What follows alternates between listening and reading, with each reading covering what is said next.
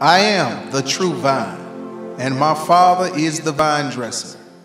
Every branch in me that does not bear fruit, he takes away. And every branch that does bear fruit, he prunes, that it may bear more fruit. Already you are clean because of the word that I have spoken to you. Abide in me, and I in you. As the branch cannot bear fruit by itself unless it abides in the vine, neither can you unless you abide in me. I am the vine, you are the branches. Whoever abides in me, and I in him, he it is that bears much fruit. For apart from me, you can do nothing.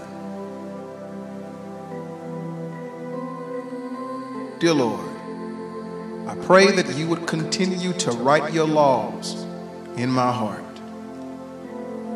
that I might worship and obey you all the days of my life.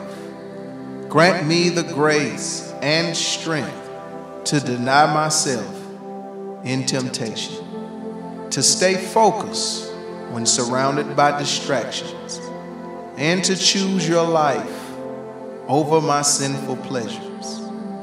Download your word in my heart, that I might not sin against you.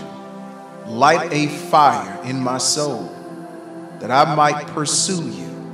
And put a new song in my spirit, that I might worship you in spirit and in truth. I pray that your truth is evident in my speech and conduct, so that the world may know that I am peculiar and set apart for your grace and glory.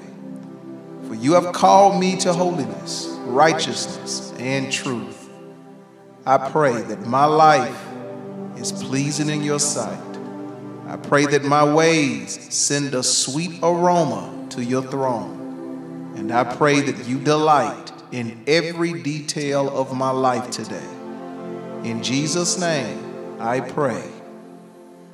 Amen.